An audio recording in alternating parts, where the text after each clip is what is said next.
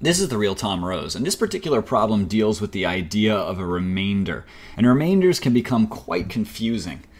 There are explicit formulas for remainders, but I find them to be so complex that it's usually preferable to think of remainders in logical terms. So here's one way to think of a remainder in logical terms. First, let's define some terminology. When you do a division problem, there are two components. There's the dividend, which is the numerator, and there is the divisor, or the denominator. And the amount that's left over is called the remainder. Let me show this with a couple of examples. Suppose that we take 5 and divide it by 2. Let's assume that I have 5 blocks, 1, 2, 3, 4, 5. And I start dividing these by 2's. So what I want to know is how many times does 2 go into 5? Well, it goes in 1 time, and it goes in 2 times. And I'm actually going to not worry about the count. It went in 2 times, and that's fine. What I really care about when I'm talking about remainder is actually the amount that's left over. So there's 1 totally left over, and that will be the remainder. So this is remainder of 1. Let's do another one. Suppose I had 4 divided by 2. And I have 4 boxes, and I start dividing 2's into it. Goes in 1 time, 2 times, and there are none left over, so the remainder is 2. Sorry, is 0. And that's how remainder works. Now, let's take a look at the actual problem that we're given.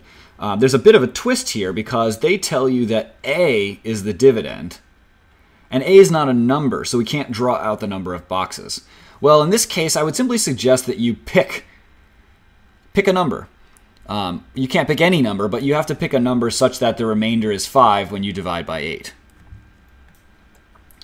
So if we know we're going to divide by 8, let's draw out 8 boxes, which we know our number will fit into evenly because we're dividing by it.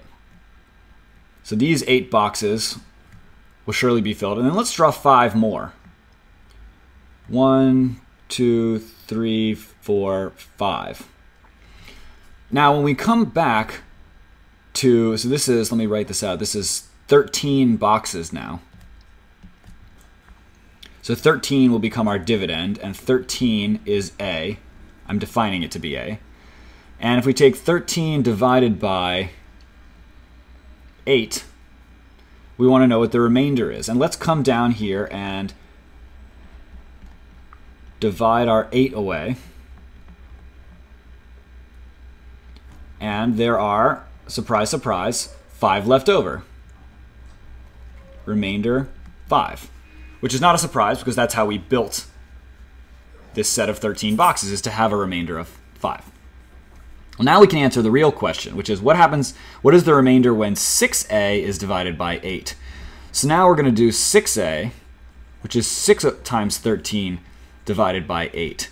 6 times 13 is 78. And let's divide that by 8. Well, it helps to pick a number close to 78 that we know 8 will go into, because we don't want to draw out 78 boxes. If you plug in 78 over 8 into a calculator, you get 9.75. So let's use the number 9. 9 times 8 is 72. So I'm going to say, and we know 72 is divisible by 8. So let's draw sort of a fictional 72 boxes, right? I'm not going to draw them all, but we'll draw kind of a squiggle in here. And the idea is this is the 72nd box, right? So here's our row of boxes. And we need 78 boxes. So I'm going to draw box 73, 74, 75, 76, 77, 78. And let's start filling these out. So I'm going to start filling out sets of 8, which I know, by the way, will evenly fill 72 boxes. And what's the remainder? There will be 6 left over. So the remainder will be 6, which is E. And so now you've seen remainders can get fairly complicated, but if you think about them in a logical way, and you have nice tools like drawing out boxes, shading them in, you can simplify it into something manageable.